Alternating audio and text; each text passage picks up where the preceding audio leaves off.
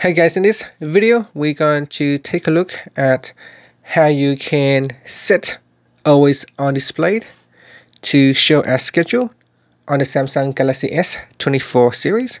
First, tap on the home button to go back to the home screen, and from the home screen swipe down at the top to open up quick settings.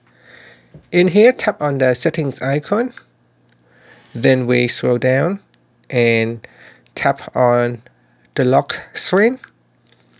Next, go down and tap on always on display. Tap on the left hand side panel. At the top here, tap on the toggle button to switch it on. Then we go down, tap on show as scheduled.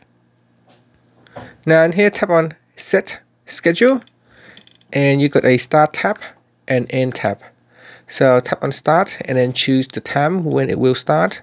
So here it will start say at, sorry, I'm just gonna turn it back on, start 7 AM, and then you can choose end, so you can choose when it will end. So say we're going to end at 8 AM, so we're just gonna have it on for 1 hour, and then tap on done.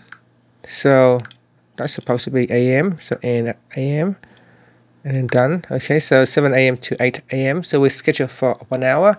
After that, it will automatically switch off. So I'm just going to change it so that we can see when it will be on. So end at 9 and then done. So now we are at 8:06, and if I tap on the back key, you can see if I turn off the screen, the always on display will be turned on. When it is not at a scheduled time, it should automatically be turned off. So here, let's say I say start at 8:09 or 08, and now when the screen is off, you can see it does not turn on the always on display. So when it is at 8:08, this always on display should be switch on. So I'm just going to check my time here. You see what is the time. So we're just going to wait for a few more seconds.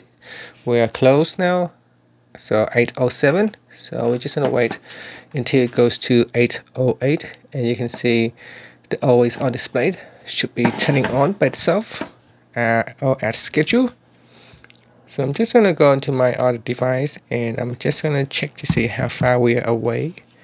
So now it's 8:08, and you can see at 8:08 it automatically turn on the always on display. So that is kind of cool. You can schedule when it will automatically turn on and when it will switch off. Thank you for watching this video. Please subscribe to my channel for more videos.